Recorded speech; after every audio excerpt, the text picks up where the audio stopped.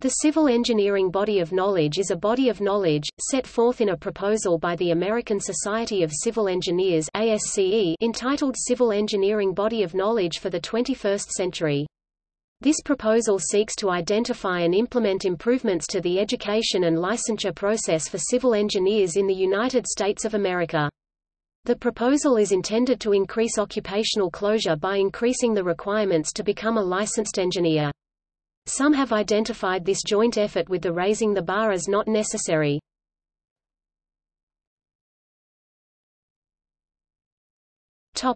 History. Civil engineering as a profession has long studied and evaluated issues associated with educational preparation for the practice of its profession, and to that end, engineering societies have held conferences and prepared reports on the subject since 1918.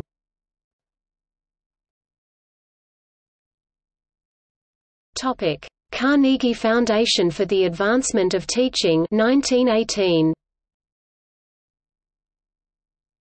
The first systematic efforts to evaluate and improve engineering curricula began in 1907 when the Society for the Promotion of Engineering Education, or SPEE, presently the American Society for Engineering Education (ASCE). The Society invited several engineering societies, including the American Society of Civil Engineers, to participate in a Joint Committee on Engineering Education of the National Engineering Societies. The committee's objective was to determine the appropriate scope of engineering education and the degree of cooperation required from the various engineering schools. In 1908, the committee initially invited the Carnegie Foundation for the Advancement of Teaching and the General Education Board to appoint delegates. Notwithstanding financial assistance from ASCE, the committee approached the foundation to assume the project and fully fund a comprehensive report. Carnegie agreed and selected Charles R. Mann (1869–1942), professor of physics at the University of Chicago, to lead the effort to prepare the 1918 formal report. Mann recommended that knowledge and practice be equal parts of the engineering curriculum, with principles of engineering distilled from practice and science and mechanics taught simultaneously. These concepts, first advanced in the early part of the 20th century, remain the general organization of most engineering education today. Foreshadowing the emergence of the Total Quality Management Initiative, Mann argued that the ultimate success of any organization depends on the manner in which those in control coordinate and interrelate the intelligences and imaginations of men. Further, Mann claimed that engineering education was in need of a healthy dose of managerial and humanistic courses.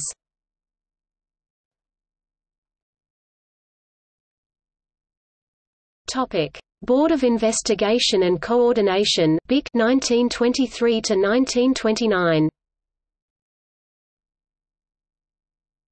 Starting with Mann Report recommendations, the Society for the Promotion of Engineering Education, or SPEE, again organized a study on examining the results of efforts to standardize and otherwise increase the efficacy of engineering education conducted by a newly formed but temporary Board of Investigation and Coordination (BIC), supported by formal arrangements with over 150 colleges and universities, nearly every engineering institution of that time.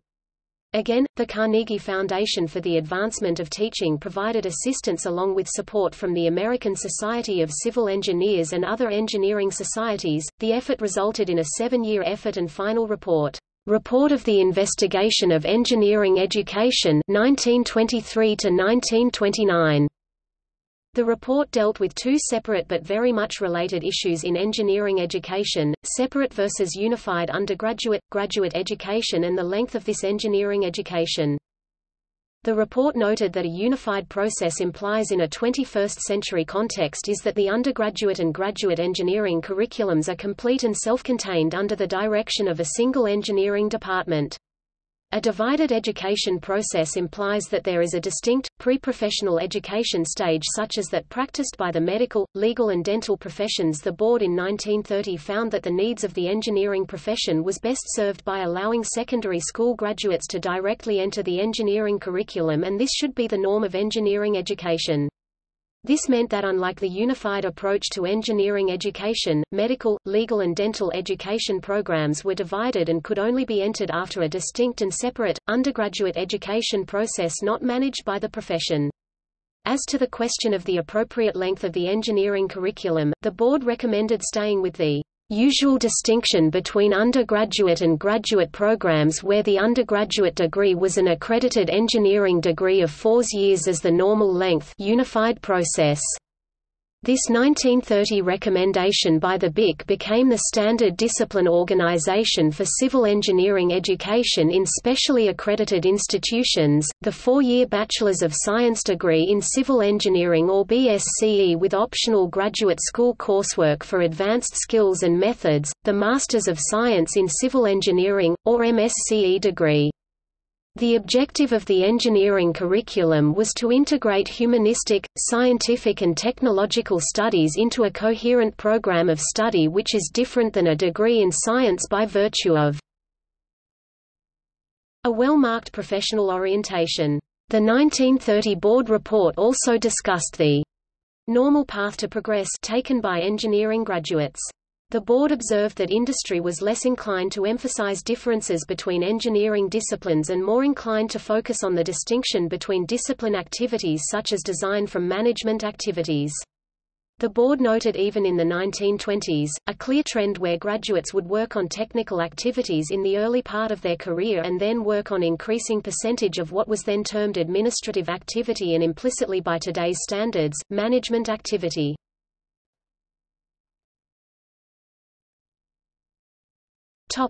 Accreditation Board for Engineering and Technology (ABET), Accreditation and National Council of Examiners for Engineering and Surveying (NCEES) licensing.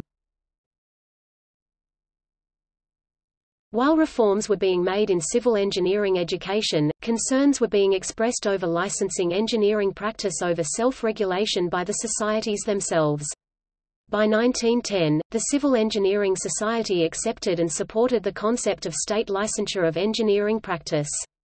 In 1920, the National Council of State Boards of Engineering Examiner, currently known as the National Council of Examiners for Engineering and Surveying (NCEES), was organized to promote fair licensure for engineers in the United States, help enforce such licensure regulations, and determine and administer appropriate levels of experience and education for professional practice, and still does in the current period. In 1932, working with other engineering societies and educators such as ASCE and ASEE, the Council organized the Engineers' Council for Professional Development or ECPD. Formal accreditation by the ECPD of engineering curricula began in 1936. ECPD grew and in 1980, changed its name to Accreditation Board for Engineering and Technology (ABET) and focused solely to accreditation of engineering education programs.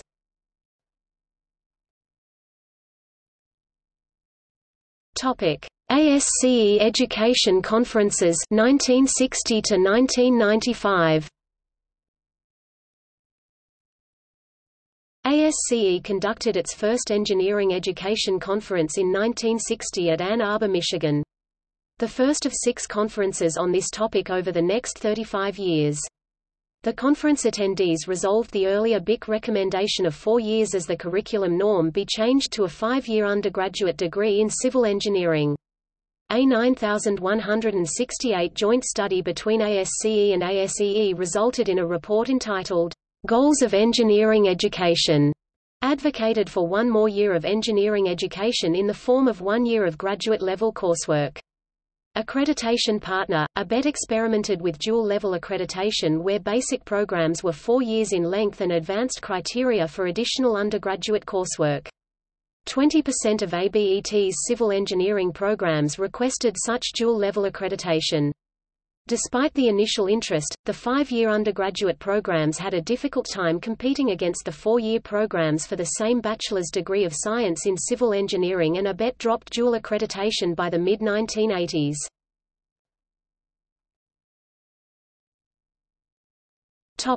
Civil Engineering Education Conference CEEC 95. By 1995, the effort was again made to address the question of curriculum length as a norm. Questions at this point were again on curriculum integration but also that of the first professional degree.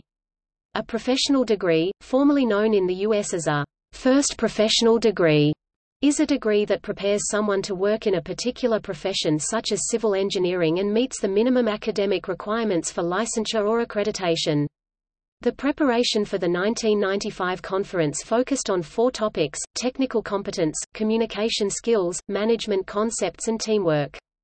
This was a clear recognition of weaknesses in curriculum content, as one observer remarked, "An engineer is hired for his or her technical skills, fired for poor people skills and promoted for leadership and management skills."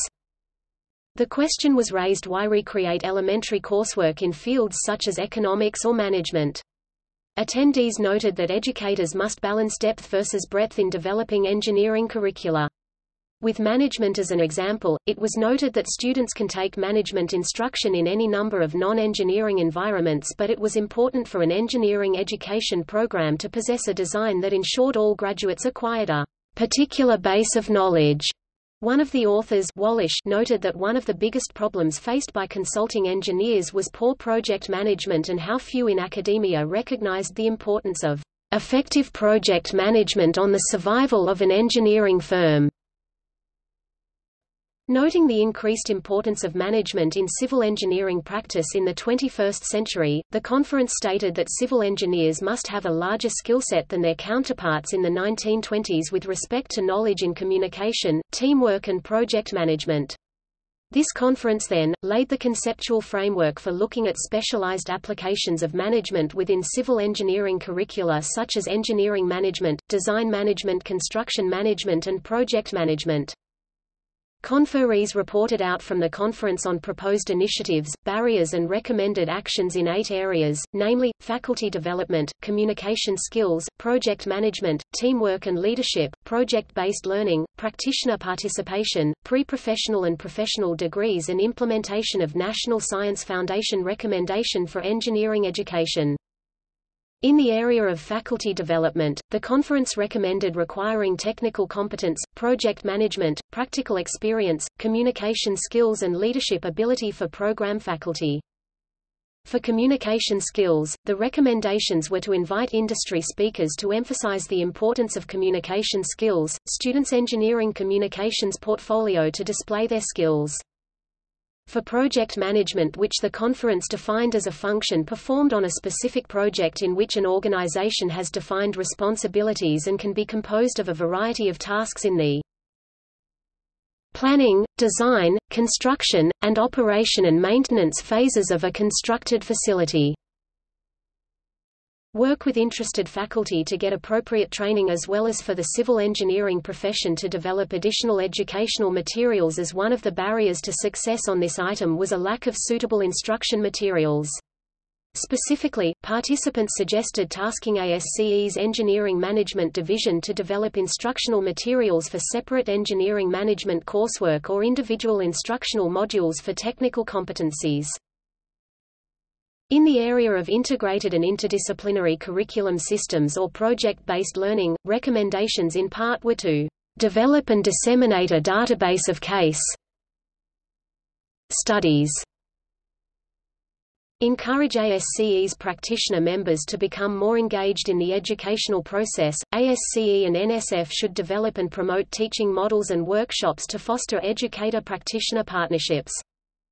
As to practitioner participation in education, the conference recommended that practitioners serving on department advisory committees and assist in the development of learning outcomes for instruction programs, practitioners to serve as sources of case study data materials and analysis, promote educator and practitioner in residence programs with possible CEU credits, support co-op and internship opportunities.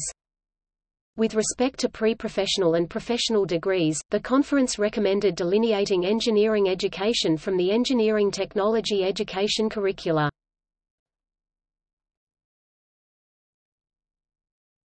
Topic: Task Committee on Civil Engineering Education Initiatives (TCCEEJ) 1995 to 1998. Formed out of recommendations from the CEEC 95 conference, the committee was chartered to investigate 4 areas: faculty development, integrated curriculums, practitioner involvement in the education process and the adoption of the master's degree as the first professional degree necessary to enable practice of civil engineering.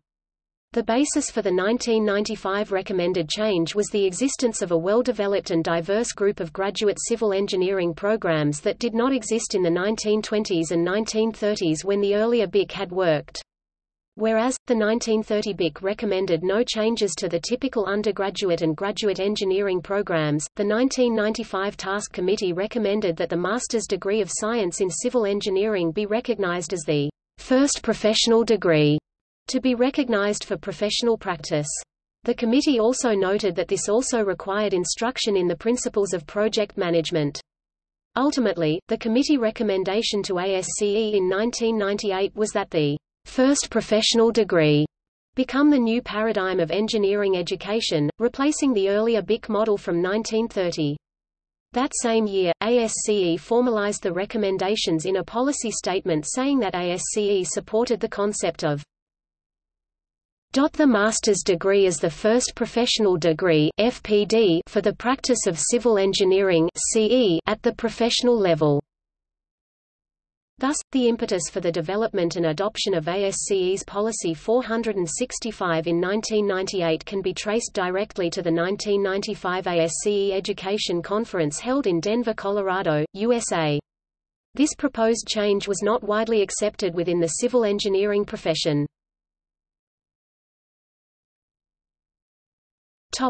Task Committee for the First Professional Degree 1999 to 2001. In 1999, ASCE then organized the Task Committee for the First Professional Degree and instructed it to develop an implementation strategy for ASCE's new vision and policy. The new Task Committee reported back in 2001 that although the earlier recommendations and adopted policy had been focused on graduate education, the committee recommended developing a holistic picture of prerequisite requirements for formal education. In this manner, it had identified the fundamental issue as the increasing inadequacy of the 4-year bachelor's degree as formal academic preparation for the practice of civil engineering at the professional level in the 21st century. The report cited examples of this were inadequate communication skills, inability to manage projects profitably and failure to meet stakeholder expectations among others. It also noted that a lack of education in leadership to support the current prevalent career path of starting from primarily technical work through project management and into management and leadership. There was an intense competition for desired leadership positions that was shared in common with other engineering disciplines, as well as from non-engineers. The best example of this is in project management, which requires better educated civil engineers. In the case of the latter, more and more non-engineers are managing civil engineers, with the principal reason being that the non-engineers possess stronger leadership, communication and business skills. And leadership positions with titles such as Director of Public Works, Chief Engineer, City Engineer, Secretary of Transportation, etc. are now being filled by non-engineers. Possessing skills which are perceived to be of greater value than those of a typical engineer. In order to fully implement its vision of civil engineering, the committee recommended that the policy focus on the core principle that admission to the practice of civil engineering at the professional level occurs at licensure and requires a body of specialized knowledge as reflected by a combination of a baccalaureate degree and a master's degree or equivalent, appropriate experience, and a commitment to lifelong learning. The reference to specialized body of knowledge later became the civil engineering body of knowledge. The committee's report in addition to strategies also included recommendations for an implementation plan consisting of 4 major action items to implement the ASCE policy over the next 20 years. Continuous interaction with other stakeholders such as NCEES and ABET.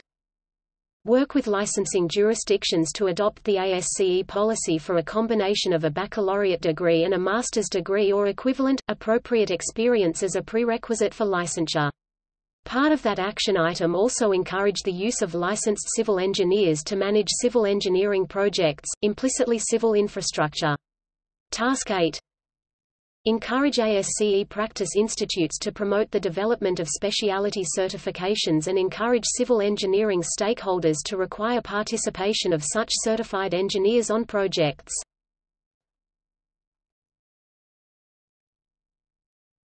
Topic: Committee on Academic Prerequisites for Professional Practice 2001 to 2004. In 2001, ASCE accepted the 1999 Task Committee recommendations on policy. ASCE also organized the Committee on Academic Prerequisites for Professional Practice on a temporary or task basis and charged it to develop, organize, and execute a detailed plan for the full implementation of the policy statement. In 2003, ASCE changed the committee from a task basis to a standing committee, acknowledging the effort will take many years. The 1999 committee had in fact recommended a 20-year timeframe. This committee was also charged in 2003 with implementing another ASCE initiative, Raise the Bar. In 2004, the committee recommended changing the policy to reflect the Society's belief that the body of knowledge necessary to practice of civil engineering at the professional level includes the knowledge, skills, and attitudes necessary to be a licensed professional civil engineer. ASCE accepted those recommendations and in 2004 modified its policy to state that the attainment of a body of knowledge for entry into the practice of civil engineering at the professional level.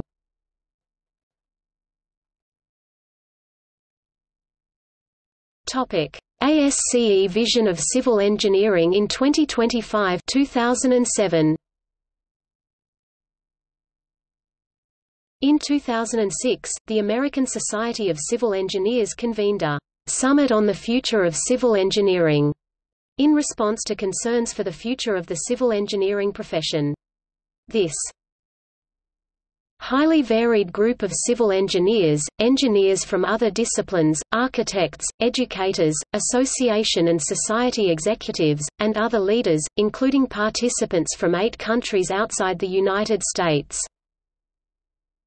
conceived of and developed its vision for civil engineers practicing in the global economy, in the year 2025 and then produced a report documenting that vision.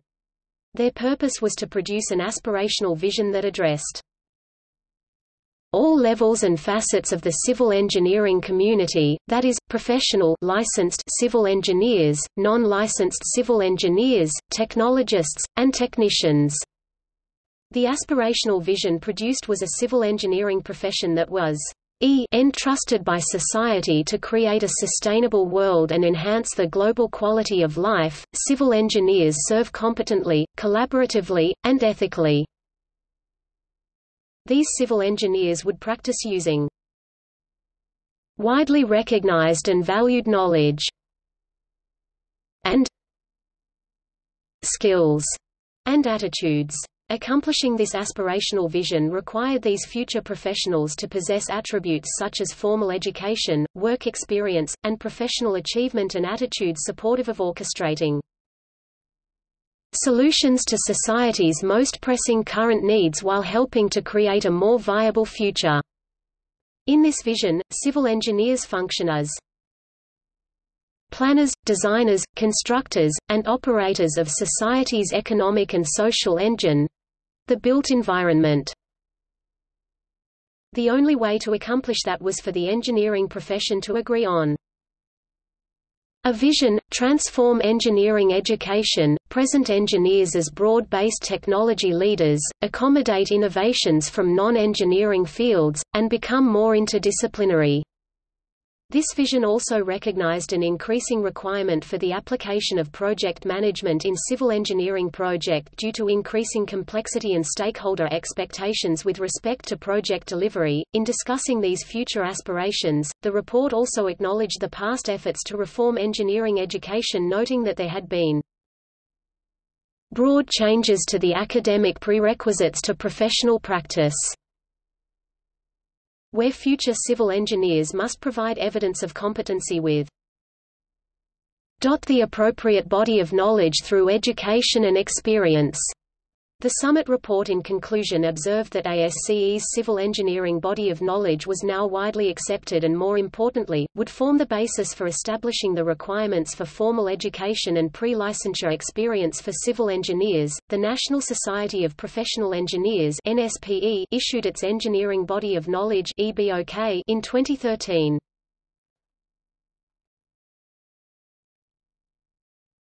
Topic: Engineering Competency Model 2015. The U.S. Department of Labor (DOL), in cooperation with the American Association of Engineering Societies (AAES), issued its first edition of its Engineering Competency Model (ECM) in 2015. These reports were 5 or more years after the second edition, or CEBoK 2. The Engineering Competency Model outlined engineering knowledge, skills, and abilities, not attitudes, collectively referred to as competencies. The model is depicted in the form of a pyramid with tiers of knowledge. Although the arrangement of the tiers was not intended to be hierarchical, nor to necessarily imply some skill sets were higher than others. Instead, the model's tapered shape represents the increasing specialization and specificity of proficiencies covered. Its tiers are further divided into blocks that represent competency areas, i.e., groups of knowledge, skills, and abilities, which are defined using critical work functions and technical content. These DOL engineering competencies were not meant to be discipline-specific, nor linked to specific stages of professionals' development or education, and importantly, do not recognize licensure as a step to professional practice. Competency models such as the ECM produced by the Department of Labor communicate a vision of business and industry requirements essential for the development of curriculum, skill assessment instruments, and certifications.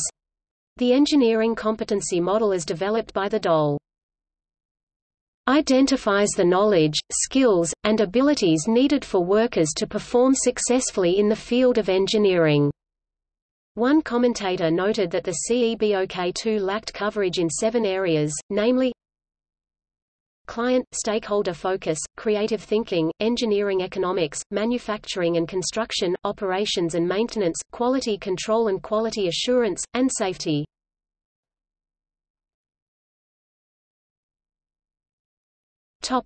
Civil Engineering Body of Knowledge (CEBoK).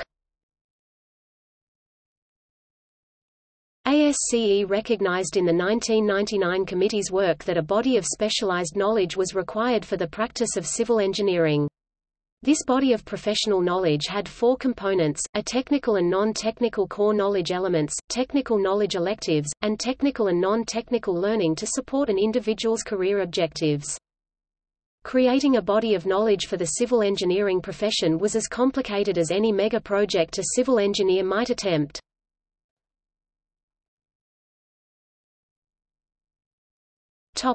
Current status.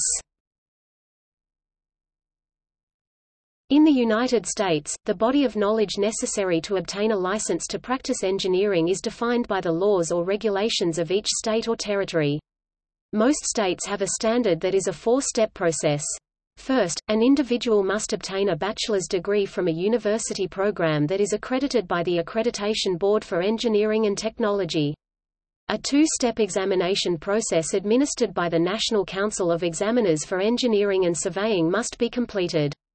The first 8-hour test is the Fundamentals of Engineering exam, the second, also 8 hours long, is the Principles and Practice of Engineering exam. The other step is to work an apprenticeship, usually of 4 years in length, under an already licensed engineer. The second exam is generally the 4th and final step. The fundamentals exam can be taken before or after the apprenticeship in most states. The first state to regulate the practice of engineering was Wyoming in 1907.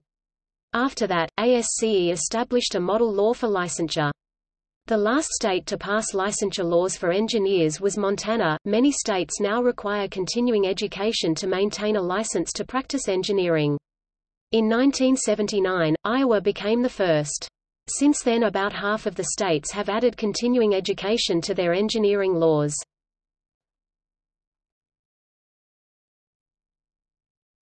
Topic: Content. The BoK.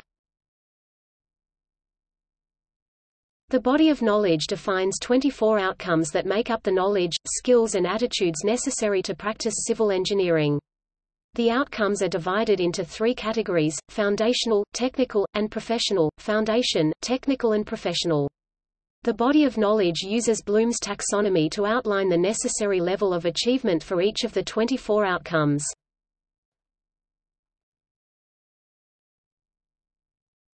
Topic: Implementation status.